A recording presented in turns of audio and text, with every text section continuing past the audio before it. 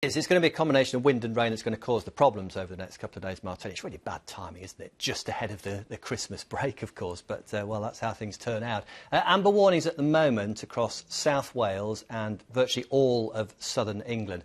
We're talking about, well, over higher ground, over 60 millimetres of rain, so there could be perhaps even 4 or 5 inches of rain in a place like Dartmoor. That all feeds down into the river systems. Elsewhere, maybe 20 to 40 millimetres, so getting on for a couple of inches. Now, this is all falling on ground that's already pretty saturated from all the unsettled weather we've had over the last couple of weeks. So, yes, there's likely to be rivers swelling up as a result and perhaps some flash flooding as well. Now, tell us about the weather system that's bringing us these conditions. It's forming at the moment off the east coast of America, where they're also actually having some travel problems in the run-up to Christmas. Quite a lot of snow down the east coast of the States and some very cold air moving out of eastern Canada.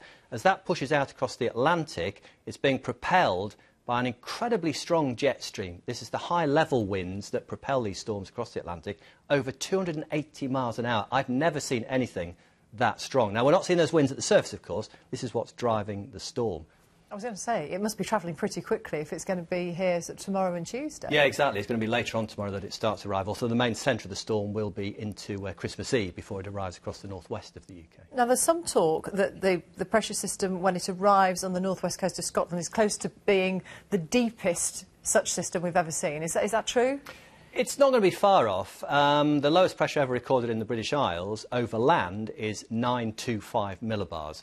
Now, at the moment, this low is predicted to go down to around about 927 millibars, but it will stay offshore, so it's more difficult to actually measure the central pressure because you haven't got weather stations, obviously, out over the ocean, or not that many. We've got some floating buoys to actually measure that central pressure. So it's unlikely to be a record breaker, but it gives you some indication of just how notable it'll be. So, finally, contrary to some of the more sensational newspaper headlines we've seen, it won't be a white Christmas for many of us. Well, we've had some snow today, actually, across northern Scotland, which has caused problems for travellers as well, the higher level routes. There'll be more of that tonight.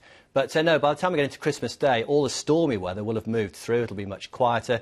1 or 2 showers in the west. You might just see a bit of sleet or a flake of snow out of that, but that's about as much as we're going to see, I think.